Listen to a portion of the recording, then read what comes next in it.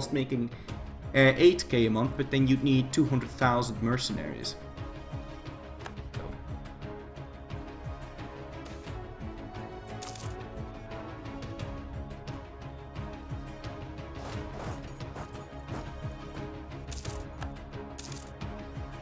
Okay, got Avion down.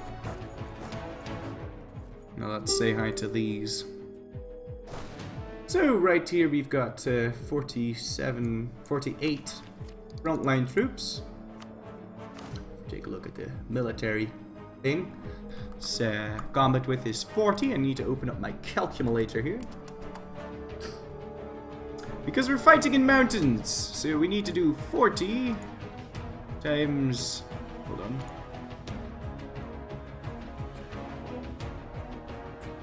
Times 0.34 equals 13.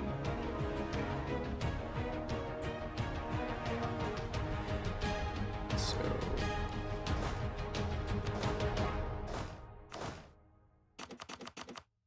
we'll do something like, oh, see, that's 8, 9, 10, 11. 10, 13.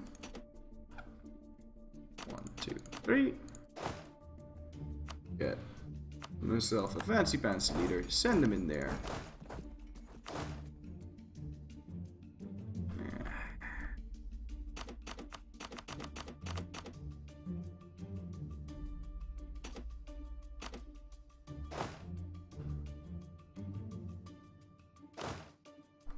It takes a certain kind of elegance to invade people in mountains. 1, 2, 3.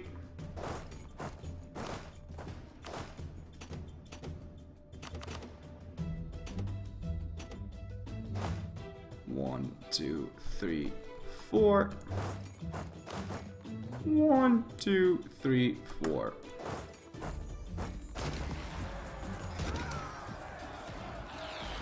It's negative 50%. And that's my bad.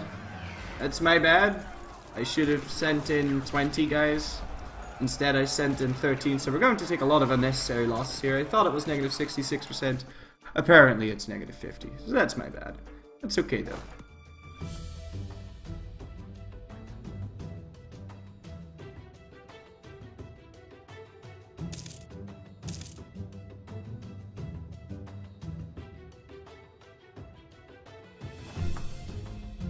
Still only lost 8,000 to his 16,000.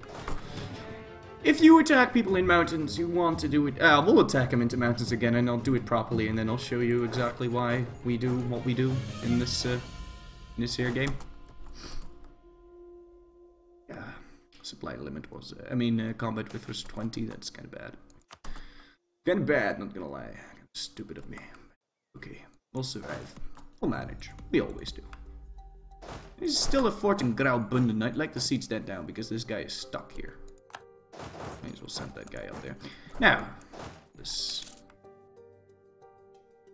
find ourselves that last kill and snack, and hopefully they'll leave the war after me killing them, because I really would like to bring this 64k to bear in the front line there. I wonder how the French are doing in terms of men and manpower. Well, they actually gained manpower. But their army is also more consistent of mercenaries. Wonder if they're taking any loans. I do hope so.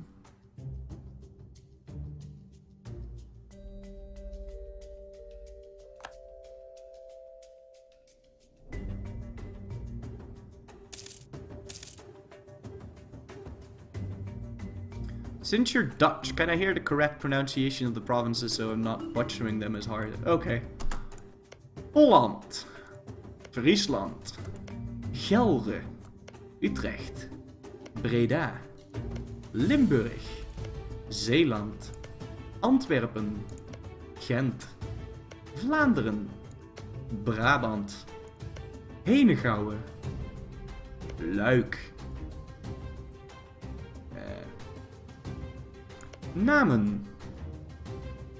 And apparently this is Carlos, but that was hardly ever Dutch to begin with, so That one really surprised me.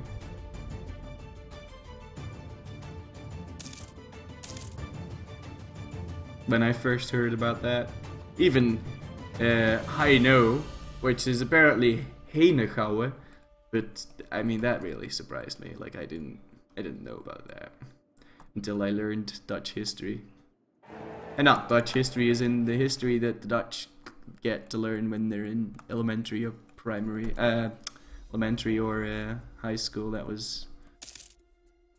That's just, you know, completely new to me as well. So, you know, if you didn't know that one, you should probably just say I know there.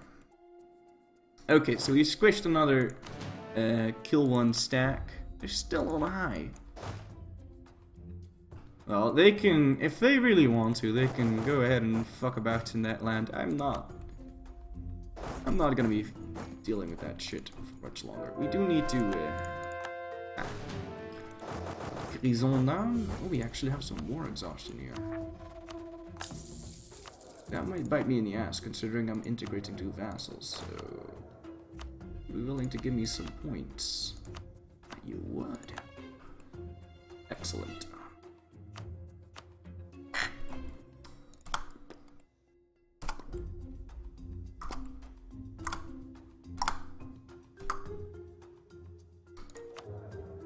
So, give me those Diplo points.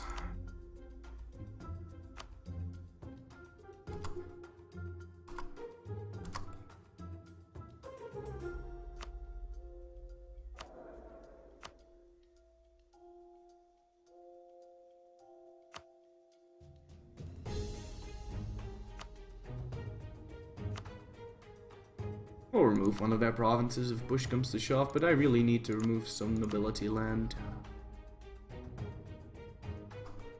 Is they're higher than 50% loyal, and with more than 10% of the land, can't have that. You want to keep them between 40 and 50, preferably on the low 40 side, because it ticks up by 1% every year. So you want to make sure that it's actually ticking up. Buy down that war exhaustion. And do I have my focus on Diplo? I do not.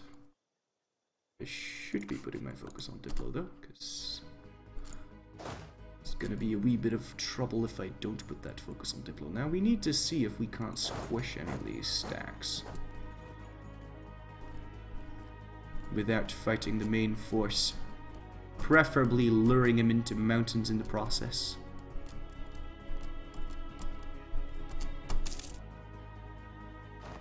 So we fight something in the mountains, and then kill it before he can reinforce it. Or at least that's the plan. Didn't work. Did not work.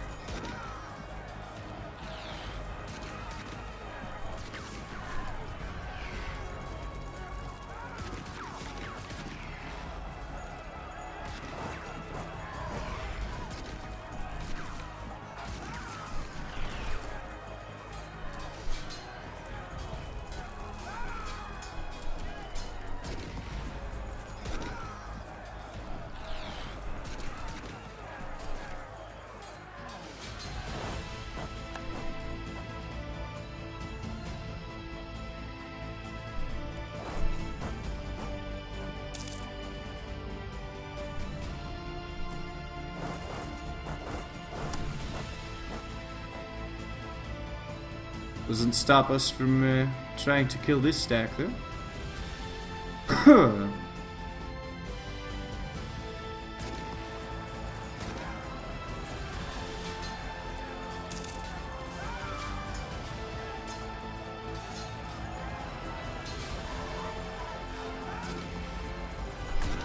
Stuck a weapon at Jutsu.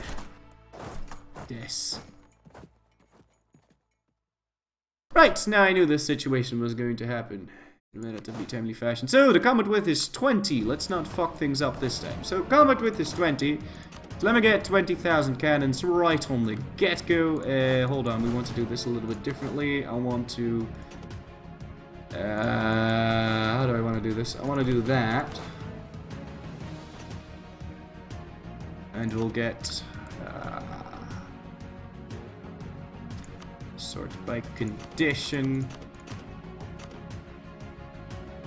Okay, so we'll do 4,000, and then we want 16,000 infantry.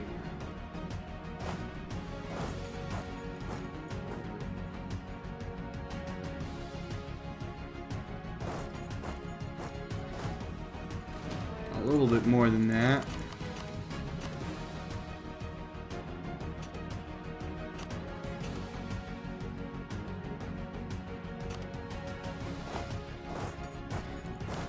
That's fine.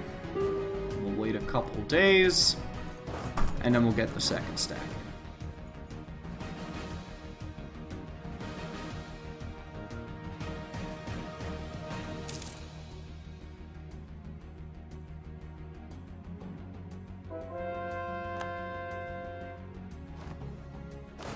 Now, as you can see, the combat width is 20 here.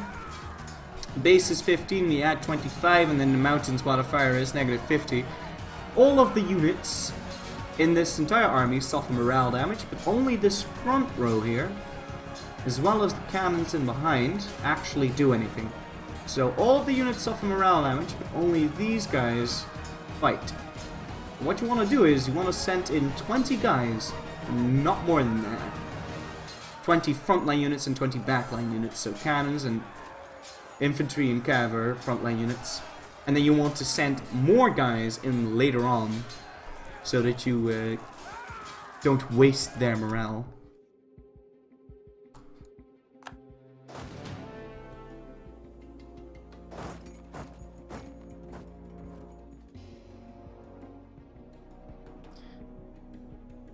Hi Florry, I was looking for advice for my World Conquest run. I have 500 force limit autos in 1712, but there are still 2 blobs in Europe, Brandenburg and Austria, with 100k units each. How to deal with them? Their manpower is crazy. Go Mercs. You can. What I would advise, if you're going to fight a war like that, you know it's just going to take a really long time, try and have like a 30 stack or a 40 stack, something easy that you can use to gobble up small guys that you can spend, that you can, you know, core in the meantime. So, some easy, like, right now I would be fighting people like Gujarat and Malwa and Hindustan and Delhi, Punjab, Khorasan with like a 40 stack, so that I can keep my overextension at 100% whilst fighting that really long war that's just going to take a really long time, you know? You want to keep your overextension high if you're doing a world conquest run. So if you're fighting a long war like suppose I'd be fighting Portugal right now, I just know that that's going to take a really long time, no matter how many guys I have, because you got to sail over to all of his fucking islands and siege them down, and you know, at the same time you'll be wanting to fight easy people.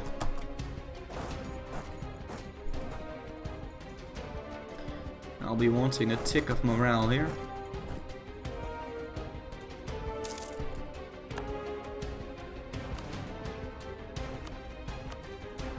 And some more mercenary cav. I'm hiring cav because cav are slightly better for me now. We don't lot with aristocratic ideas and everything. I wonder where this army is gonna go. Apparently Piedmont and Novara? I don't know. Oh no, just Piedmont. And I'm gonna catch them and squish them, I'm sure.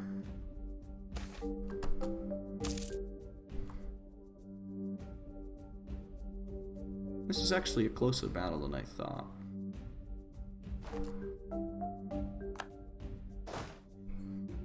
It's okay. It's a close battle, but a battle we won nonetheless. Stern off forced march. If you have your units on forced march, they don't recover morale. Oh, this is certainly going to be a squish. Arrive on the 2nd, so we'll have a day's time to recover your men. If you arrive at the first day of the month, you do not recover morale and you do not recover men. So if you want to recover your morale and gain reinforcements, you need to make sure that you arrive somewhere on the 2nd. Because if you arrive on the 1st you gain the morale, not from the 31st to the 1st. On the 1st you gain the morale, so you want to attack on the 2nd. The same logic applies when you're trying to squish people. If you make sure that you arrive on the first day, they won't get reinforcements and they won't recover morale. So, something to keep in mind. Oh wow, that was sloppy. That was really sloppy. I've got a bit of sweaty fingers going on. You might reinforce and that will fuck things up. Yeah, that fucked things up. Oh no, I didn't. Ah, there you go. Staka Waipa no Jutsu continues. And he's going to arrive on the 16th. Now, it's going to take him like 4 days, so if we can get here by the 20th, we might be able to squish him. 28th, I don't think we can squish him. No. It's like he leaves within 6 days, so probably turn that off and then get some extra horses down there in the Languedoc. We could also siege down some of these provinces, because why not? I mean, we're here now. This guy got stuck, so we have to send him along with those. And let's continue goring shit. Now, how's Kilwa looking? Kilwa is trying to siege down one of my vassals' provinces, and there's really nothing I can do about that. That is sad to be sure, but I mean, there's nothing I can do about it. Now, how is the French army looking today? Oh, that is just an embarrassment. He got pretty eviscerated there. Quite happy.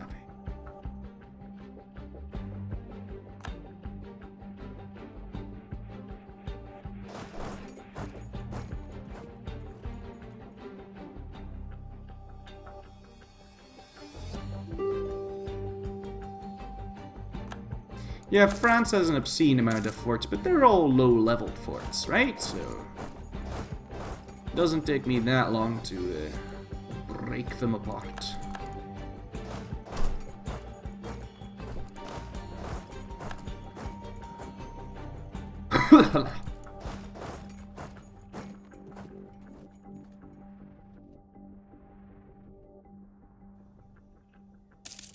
He's very confused right now. He doesn't know what to do. He'll like it. Speaking about things I like, I'd like to build some more of these manpower buildings.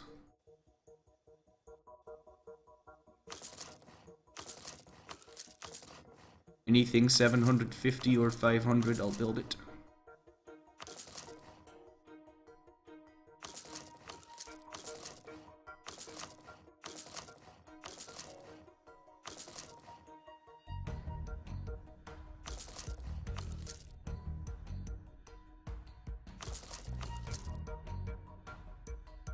I wouldn't want to spend all my money. I want to leave some pocket change in case something goes awry.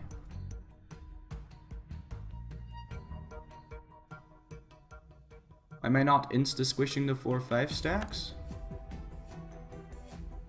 I haven't been fighting 4-5 stacks. I do hope I siege that down there. Yeah. If they reinforce an army, then there's not going to be a squish, right? If they reinforce, if they're part of a reinforcing force.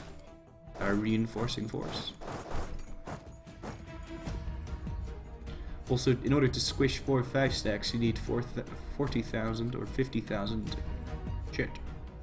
And I'm not going to move off a siege just to stack wipe a 4,000 stack. No, sir. I've got bigger fish to fry, and those fish are made of stone. They're called forts. I want those dead. Now, in the grasslands, you know, I should be fighting with like 4,000 men, but you know, cannot be arsed doing that every single battle. It's mostly in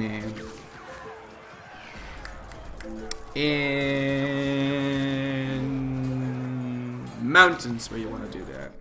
It's where it has the most effect. So we've integrated Najd. It's nice. Hey, now hold on. What the f... Okay. We'll be moving over here, and hopefully this gets sieged up before that gets sieged down.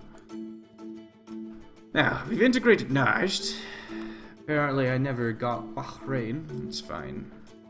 That, however, does mean that there are some states that I want to make. You see, if you integrate a vassal, you get full cores on them, so I won't need to core this land anymore. So this territory of Oman, I can make this into a state. It will increase my income by 220. I didn't lower the autonomy because he's raised the autonomy here. That's fine. After the autonomy's dropped down, we'll make tons of money. And because it's full cores, I don't need to worry about, you know, coring it after this. I can just like make it into a state, and I'll immediately have full cores on it.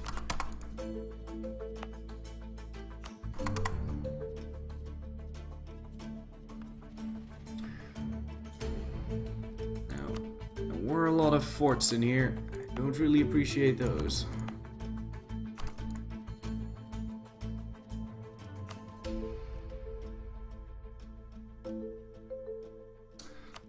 I feel like that should have increased my mercenary count, but apparently it did not. And 1.16 won't be the best way to start the Three Mountains achievement in the way that I did it. Maybe, perhaps, probably not in the way I followed up on that. But it seemed like an interesting way to follow up, and I really wanted to show you trade company abuse. So, there you go. Now there are a couple provinces that need to core. Namely the provinces I held. Not the ones that my vassal held, but that's fine. It's not like... Oh, he never cored this. Oh, that's unfortunate. I'm not going to get full cores on these then, because he never finished coring that. That is the biggest reason why I wanted to integrate my vassal, is because he was a complete retard and he didn't core anything. This guy cored shit, but he went bankrupt, and I just didn't like the way those two vassals were functioning. They were just completely retarded. Like, they didn't core anything, and they went bankrupt every 2 years. It was ridiculous. Being controlled by the Demi and all that. Can I please get extra mercenaries now? No, I cannot. It's sad. You really ought to give the clergy some more land, though. There you go. Gotta be grabbing that. But yeah, in the way that I did it in this game, it's the best way to start by far, because you become Western tech so fast. It really is worth it. I think I cut my elbow, I don't know what.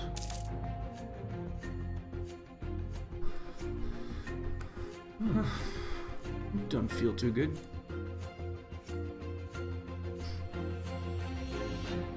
Come on, siege this down, I need to liberate that. Oh, come on, man.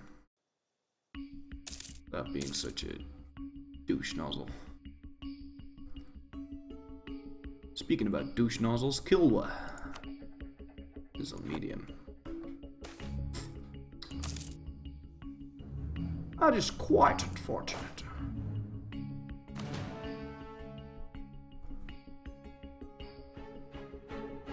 Yeah, that is the second attempt on the YouTube channel.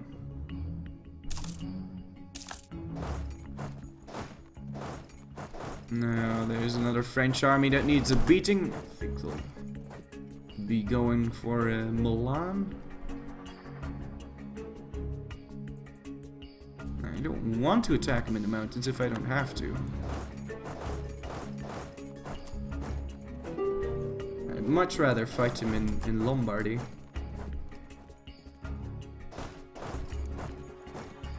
And I'll keep moving along the coast. Or, you know, I could move into the French heartland. That'd be easier to siege, too. I doubt I need to siege down everything, so...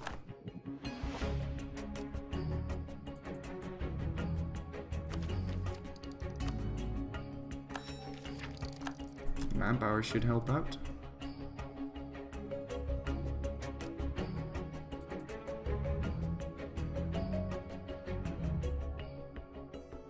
Wow, though. So much death! Alright, on to Bourgogne, and then on to Paris. This war will be over before Christmas. Kilwa's still not willing to peace out, and the fact that they've got this occupied means that this is going... No. It's doing fine. It's doing fine. 4 points, so we're still making about 7. That's it's fine by me. Guess this is an offensive war, right? Yes, it is. It is. Is it copyrighted lots of random numbers? What song is that? Can you let me know?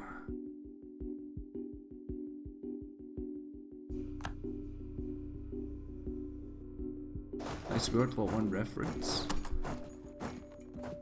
I must have made that subconsciously. Alright, war's over by Christmas. Oh, that has been said in so many more wars than just World War I. Said after Operation Market Garden as well.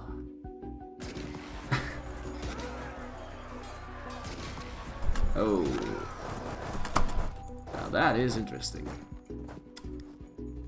That would leave him with 6 days to run away. That's gonna leave him with 3 days to run away.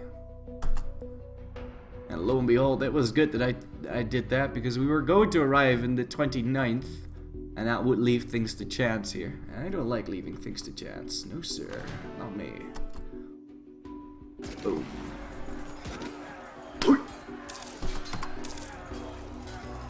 Get shreked, motherfucker.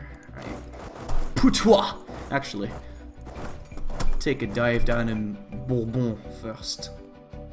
Oui, oui, très bien. The French will submit to the rule of the Okinawan Oracle.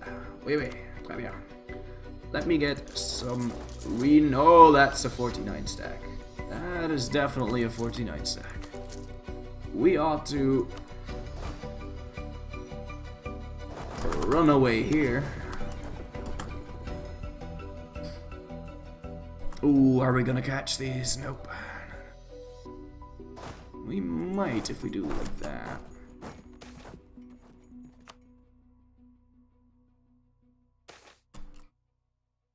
Sheesh.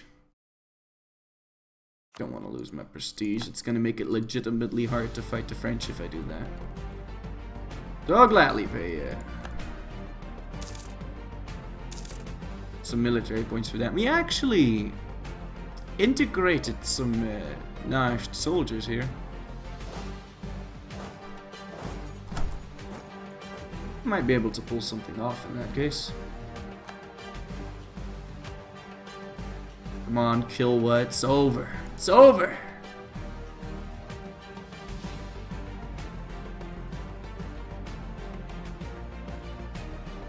I really wish he would just go away.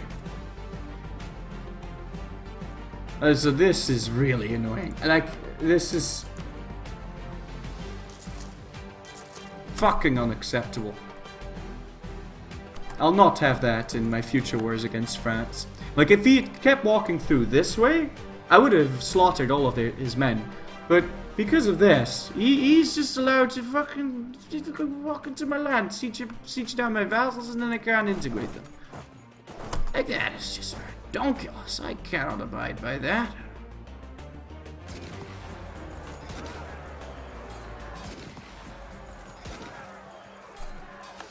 I could siege down Paris and get a ticking war score, or I could leave that for last, considering how we probably get call for peace if I do that, and then not get the war, the peace deal I want, or rack up a lot of unnecessary war exhaustion.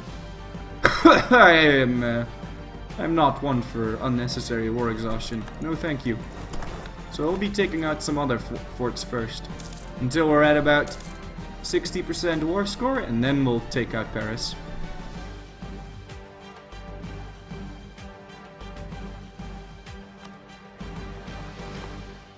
Yeah, Kilber should be close to piecing out. I mean, I don't expect them to last much longer.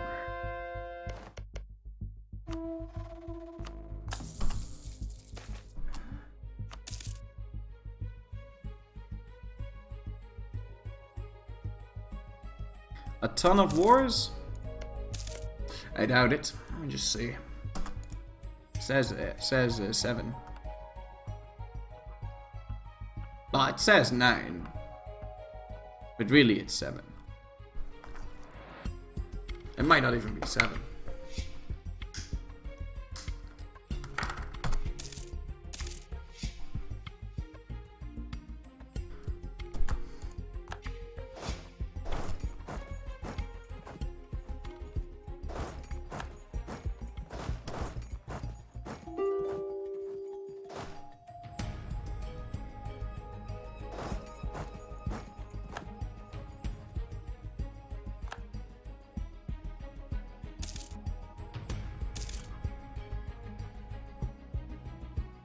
Because, you know, imperialism. And we still haven't gotten this thing.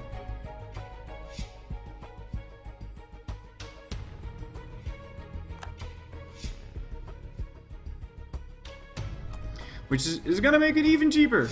So, there you go. War enthusiasm is at 4, and it's gonna keep dropping down. Trading in Hawaiian. Interesting. War enthusiasm is gonna keep dropping down by about 1 every month, so be good.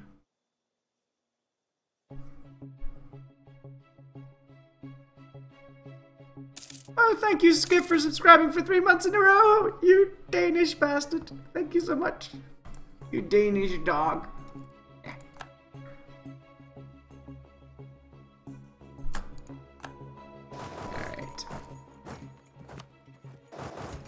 Oh, shucks. It seems like we have to... Actually, no. No, we don't need to siege down Paris first. We'll move down to Labourd. War enthusiasm is at 1. 2 more months, and then we'll peace out Kill. And I think we should have, like... We'll probably end up getting 50% war score after piecing out Kill.